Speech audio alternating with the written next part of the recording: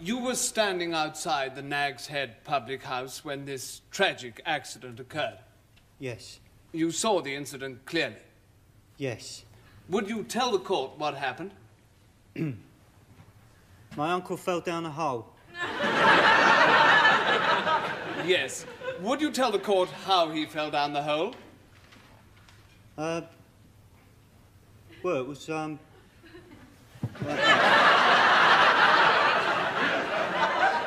No, Mr. Trotter. Did he trip? Did he stumble?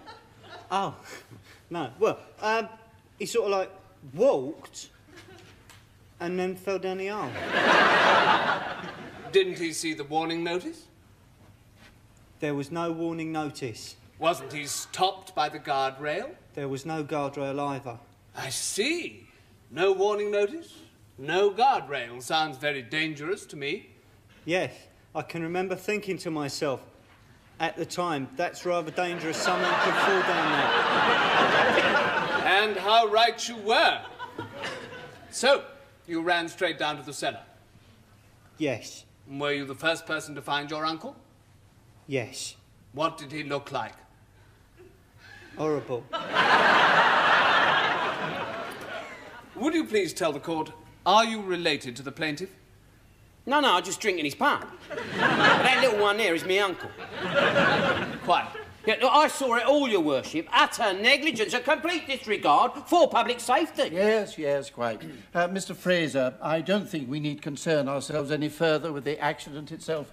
I believe liability has been proved quite conclusively. Much obliged, Your Honour. Let us move on now to the after effects of the accident. Has your uncle changed in any way since this happened? Oh, do I? Oh, yeah. Oh, yeah, he's a completely different man now. I mean, he used to be so active, you know, he was full of swimming, sponsored walks, marathons, you know. What, I used to call him the Jimmy Saville of Peckham. Well, he was always out and about, you'd rarely find him in. And now? Well, and now he is like the Olympic flame. He never goes out, your worship. He's locked in his room, he's frightened he might fall down another hole.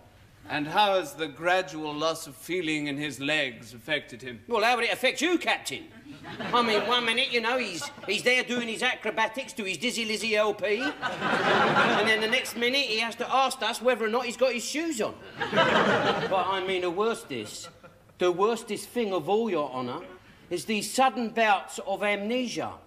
You know, they have led to him having some very nasty falls. I fail to see the connection. How can amnesia cause one to fall? He keeps forgetting he can't walk. I have no further questions, beloved. Mr. Gerard? No questions, Your Honour. You may stand down, Mr. Trotter. Stand down? I've only just started. I've got loads more I could tell you. That will be all, Mr. Trotter. Thank you.